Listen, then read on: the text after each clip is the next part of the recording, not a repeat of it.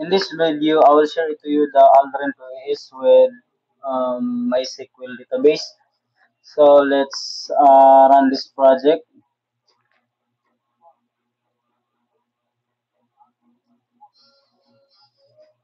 Okay.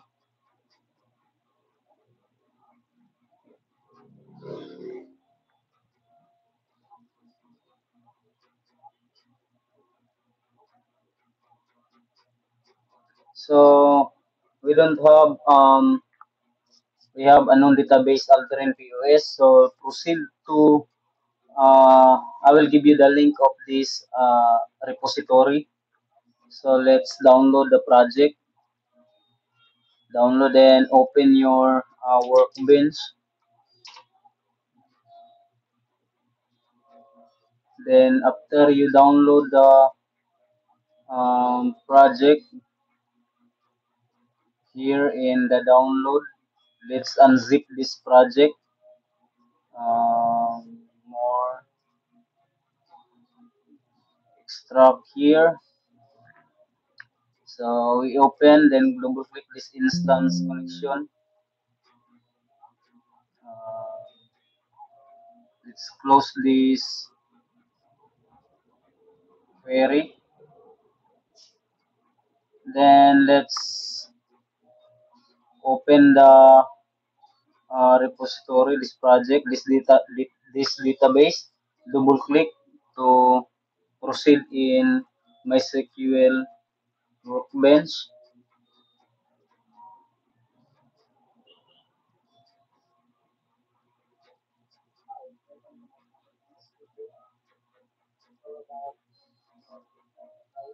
Okay. So this is the query. If you change the database, change it in your database. As a default, this is Aldrin POS. So let's copy this one because this is unconnected SQL.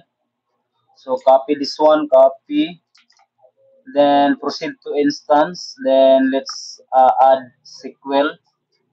So here, then click the text, then Control B to paste the query. Then Control A to select all the query, then select this one to execute all query. Then let's see the query here. There's no error. So let's refresh the schema. So we have here Aldrin POS. So we can proceed to NetBeans here. Let's rerun the project. So this is the connection. This is the database, the name of the database here. Then this is the username, and then this is my password of my database. So let's try to run the project.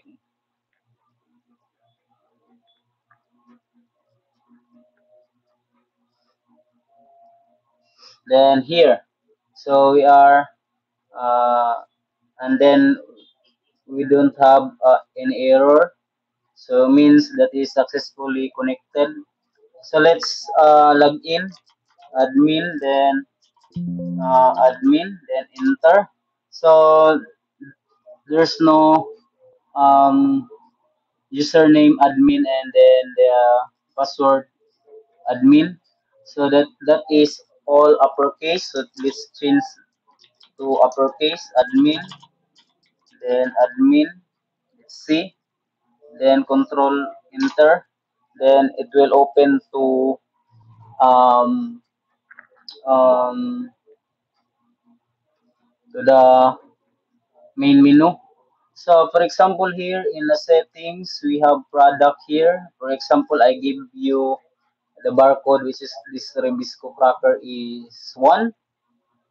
So let's assume this is I think this is 12 or 16 digits, but I put here 1 to easy to demonstrate this POS. So let's close this one.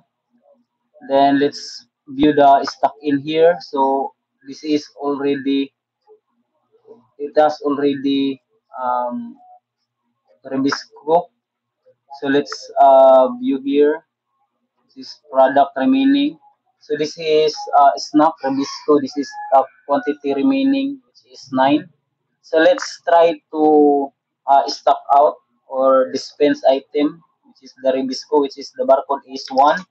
Then okay, 3, which is the remaining quantity is 9. So let's stock out this one.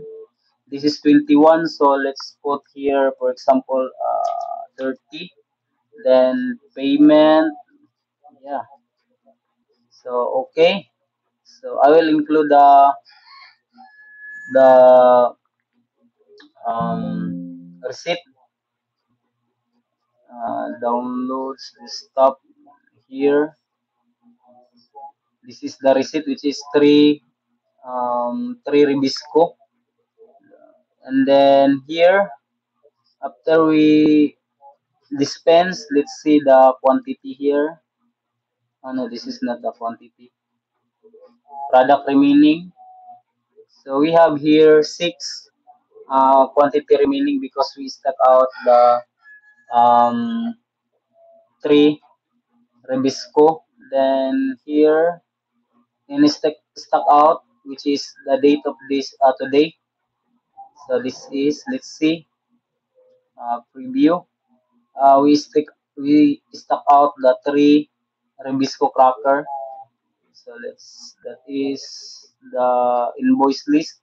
So then the sale of the user, which is this one today, because this yesterday. So let's calculate only the sales of this day. So we have here one transaction. Let's preview the report.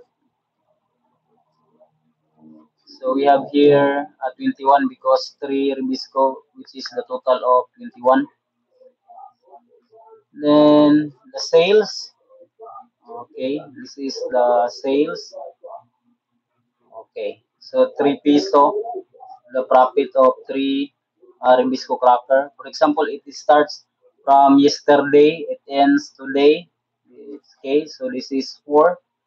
Transaction is 2. This is 4. So let's view the yesterday. So this is 1 piso profit from yesterday. So here, this is the invoice list. Okay, review, which is 1. So the stock in here, let's view, review. We have 10 quantity of Rebisco crackers, which is the stock out is from yesterday is 1, then today is 3, the remaining is 6. 6. Okay, so thank you guys for watching. Um, you can download this project in I will put the link in the description. So thank you for watching. See you next video, guys. Bye.